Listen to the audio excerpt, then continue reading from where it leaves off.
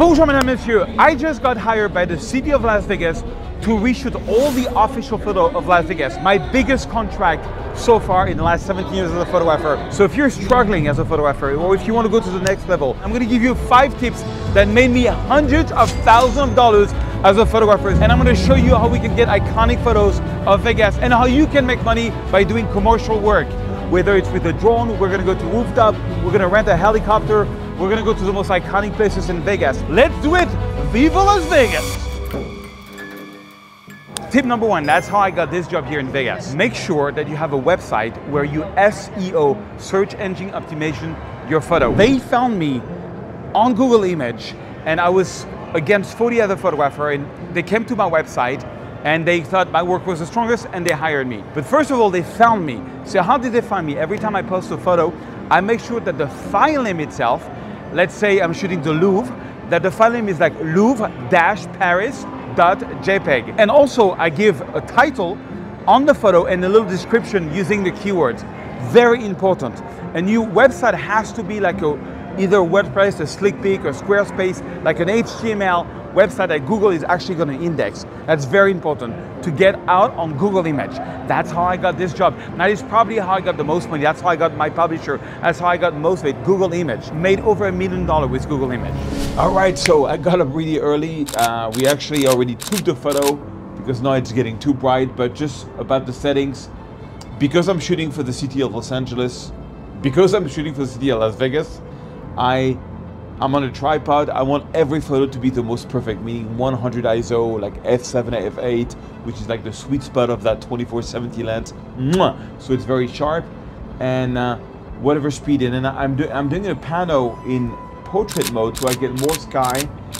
I take a lot of photos, like maybe 7 or 8 photos, and then I'm going to spend time putting them together. Sometimes I'm even doing HDR panorama, meaning I'm taking 3 exposures, you know, just to make sure I have everything. The moment has passed, but I'm happy because I got up very early before my cameraman and got some cool shots.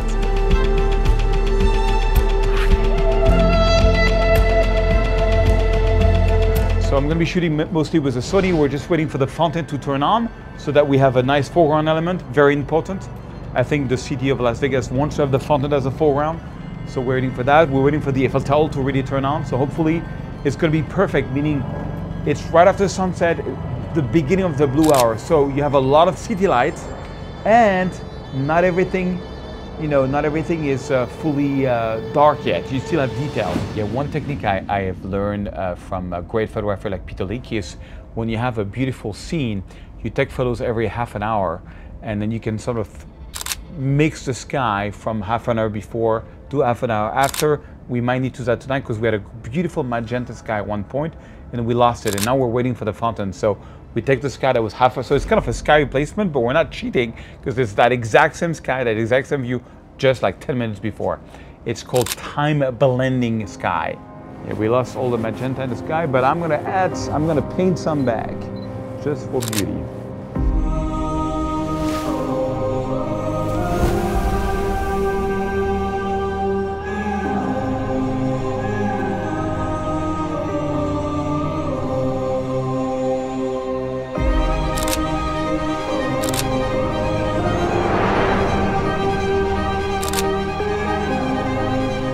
Okay, there's so much dynamic range with the waterfall that I'm shooting them in HDR so that I can have, I can mix the highlights and the shadows. Look at that, it's beautiful.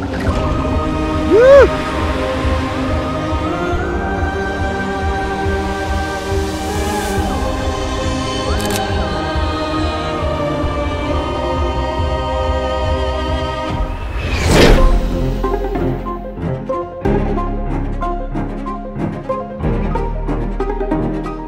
So I'm working around this morning. The city's asked me to do what I call texture shot, like little nice things from Vegas. So for this, for example, I really like that setup. I never shoot during daylight, except when you have interesting shadows.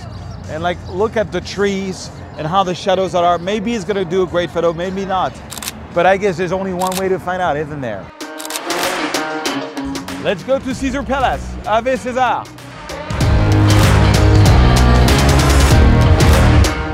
While I was talking to the client in Vegas, they said that the mayor office also wanted some blurry shot. I said, what do you mean by blurry shot? Yeah, you know when something is very sharp and everything else is blurry. Lucky I had my Leica Q3 on me, so I walked around for many evenings trying to find like something that's kind of sharp and then making everything blurry. And at 1.7 you get really this nice texture shot. You know, they want to use this for brochure or things like this. So, you know, I thought I was going to do everything with my Sony, but turns out it was really cool to get the Leica to get this really shadow depth of field. I love it, it's incredible.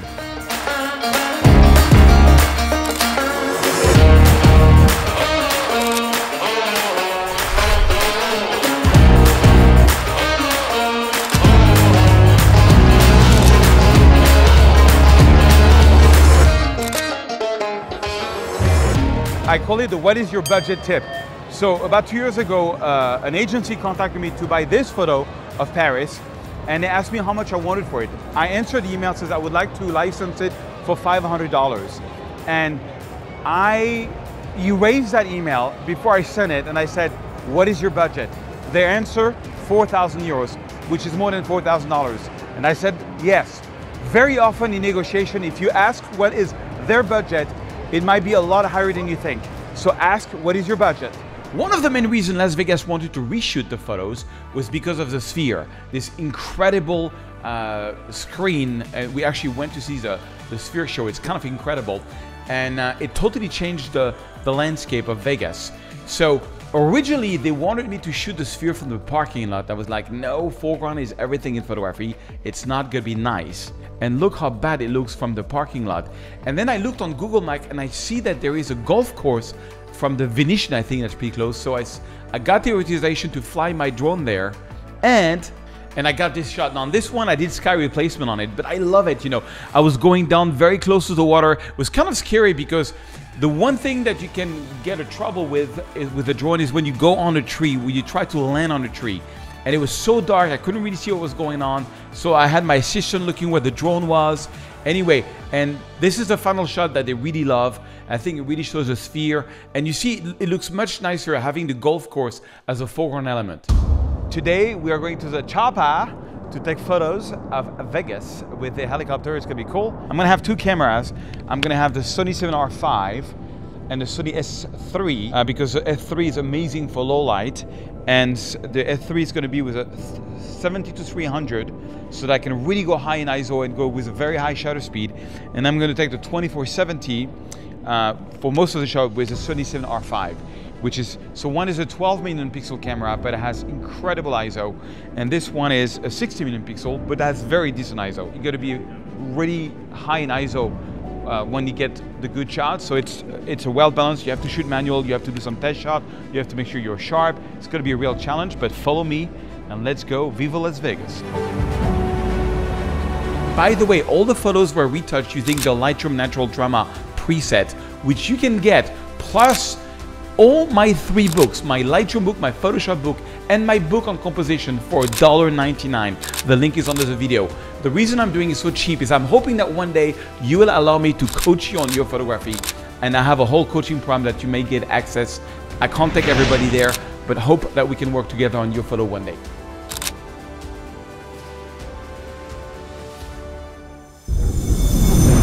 Okay, this one comes from Joel Graham. This is why I was able to move in the US. So years ago, Joel Graham was explaining that how he was getting job was as the following. When he wants to get a commercial job, he goes into the city, he takes all the art directors of the city, and he sends one photo every Monday to each director with a handwritten letter saying, this is Joel, this is what I do. You know, in the city, an art director is like the guy in agency who hires photographer. Like for example, Las Vegas doesn't hire a photographer. Las Vegas hire an agency who hires a lot of photographer. So you want to talk to the art directors of agency. And every Monday he would send a print with a handwritten letter. Not an email, not a typed letter, handwritten letter with one photo. And after 4 weeks, he would call the art director and say, I'd love to meet. So how did that change my life? Well, when I heard that story, I was living in Neuilly-Plaisance, close to Paris. I went into the little kiosk that's next to my home, and I took all the biggest magazine that there was, and I wrote to each magazine a handwritten letter, not with one. I did 20 photos, my 20 best photos, and I told my story, and I gave them a CD. Today I would give like a bit.ly, a link with my photos, like a Dropbox link. And I said, you can publish these photos. Out of all the magazines I've sent, everyone published it. One did a cover and a 6-page article on me. It was so much publicity that this is how I got my first celebrity visa to move to the US, and that's how I became an American. Because of that one trick from Joel Grimes. So thank you, Joel. Welcome to the Valley of Fire.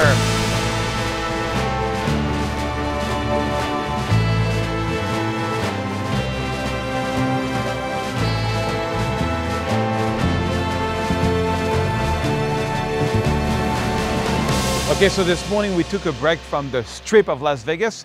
We are here in the Valley of Fire, and I usually don't take photos during the day, except when you have a beautiful subject like Valley of Fire. And what I should do is I should film. So on this one, I'm going to shoot Portrait 400. So this is film with the Leica M6, and I'm going to do something that's kind of cool today. I've got both Leica. I have the Q3 and the M6. So this is digital, this is film. They're both exact same lenses, 28 millimeters, 1.7 or something. One thing I learned about film, if you ever shoot film, make sure you're overexposed by 1 or 2 stops, because although film does have a better dynamic range than digital, the problem with film is that you have more dynamic range when you shoot, but you don't have more dynamic range when you retouch. So you got to nail the exposure. So this is 400 ISO, so I'm putting it at 200 ISO here. So it's already going to overexpose by 1 stop by default. So now I'm going to take a photo with this one and a photo with this one, and we'll compare the result when it comes back from the lab, Portrait 400 versus this. Let's take some photo in the Valley of Fire. You know what would be amazing, Tony, is that if you, I don't know if it's, you think you can go on that big rock there? Or no, it's hard. I just want to have the shape of your butt in the sky so that people get a sense of how big this place is.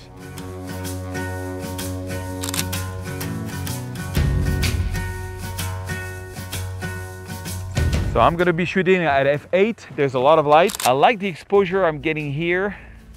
But what I usually used to do, and that was a big mistake, I used to use this as a light meter. Don't do that. There is a light meter in the M6, and just overexpose by 1 or 2 stops. So I'm already overexposing by 1 stop on the film. I'm going to overexpose a second time. I'm trying to give like a film look also on the Q3.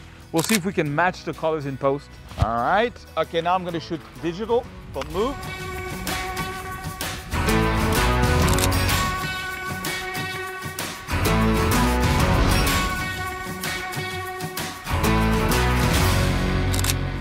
Now this one I got from the art director at Nike. Years ago I got hired and Nike bought this photo from me. And I asked him something, he says, why did you pick me? And he said something that changed my life forever. He says, you know how we know if a photographer is a pro versus an amateur? I said, no. He says, a pro has very little photo on their website and they're all amazing. An amateur has a lot of photos on their website. Some of them are amazing, but some of them are very average and it just kills everything. So make sure you have very little photos on the website. Look at my website, for example, serge-ramelli-photos.com. I have about 20 photos per section, and it's my very best work after 17 years.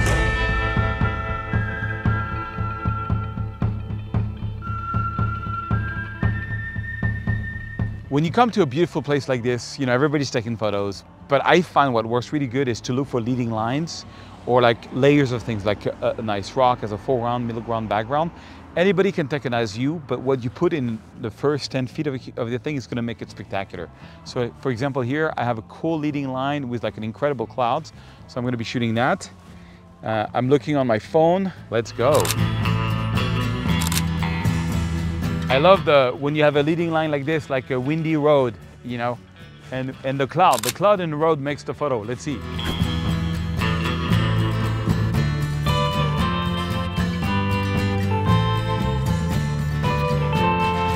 Do you mind if I take you in the shot?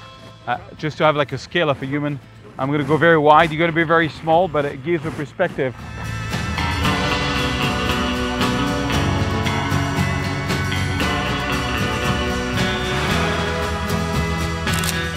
Okay, so Tony is with us. We put him. I love to have like somebody in the scene to show how big it is. So if you have a human being there, people have a sense of the scale. So he's our driver and he's our model. Amazing, incroyable.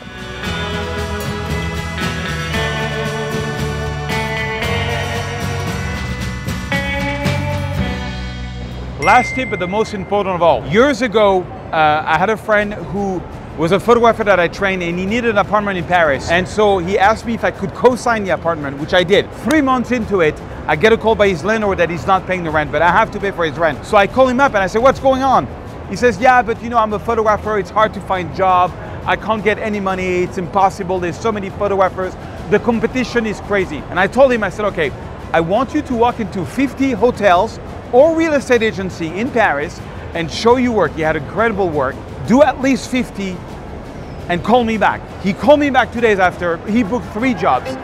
Okay, now this is the last day of the shoot. You know, I had to deal with so many staff from 2 different agencies, making sure they were happy. The weather was not that great, so they were like, at the end of the shoot, I was very afraid that the customer, the city of Vegas, would not like the photos. And then I had this idea, you know, I can replace some of the skies, and they love the idea because, you know, these photos are going to stay there forever. Yeah, and they was like, I proposed them to do sky replacement, and they were like, yeah, it's a great idea. So this is some of my best sky replaced photo, which they're going to be using forever, which I really, really like. And, you know, it was very stressful because it was the first time I was working for such big agency. By the way, all the photos were retouched using the Lightroom Natural Drama preset, which you can get, plus all my 3 books, my Lightroom book, my Photoshop book, and my book on composition for $1.99. The link is under the video. The reason I'm doing it so cheap is I'm hoping that one day you will allow me to coach you on your photography. And I have a whole coaching program that you may get access. I can't take everybody there, but hope that we can work together on your photo one day. Now this 3 job led him to a lot more other jobs. In fact, it led him to so much job that he became one of the biggest interior design photographer in France. And now he works for the group Accor. He works for like a big hotel chain and has a lot of photographers. So the moral of the story is don't give up on your dreams until you've spoken to 50 potential customers. Then if you get refused, you can stop.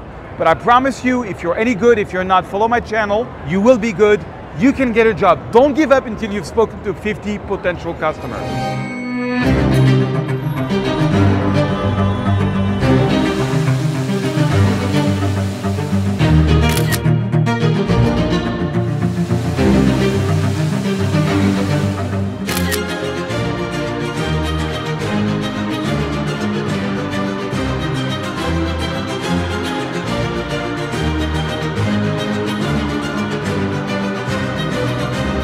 Anyway, if you like this kind of adventure, check out this New York adventure where I had 48 hours to get amazing photos. I'm trying to really do really cool videos. Watch this one and tell me in the comments what you think about it. And make sure you subscribe if you like this kind of videos. I have a lot more coming. I have a new video team. I'm telling you, I'm going to try to do the best possible value so that you can expand as a photographer. Thank you very much. Merci. Au revoir. À bientôt. Love you.